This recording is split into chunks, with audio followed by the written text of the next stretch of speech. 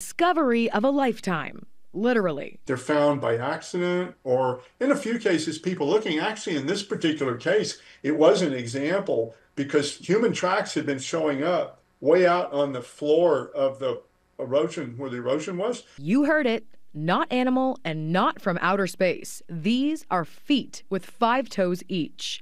Vance Holliday, a professor at the University of Arizona, says this gives us a new understanding of the earliest known cultures in North America. As people were walking around on a stream floodplain, a river flowed into that paleo lake, and those are the deposits that had the tracks. In 2019, a group of scientists from around the world found the footprints in New Mexico's White Sands National Park.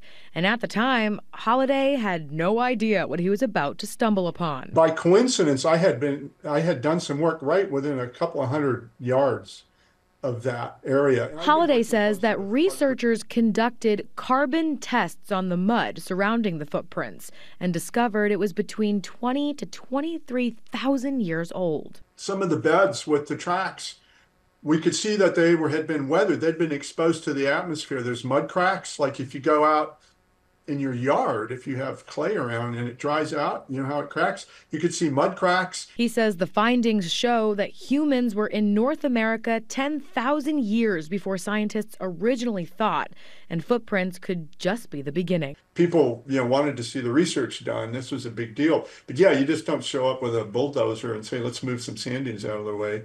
Reporting for Arizona's Family, I'm Stephanie Duprey.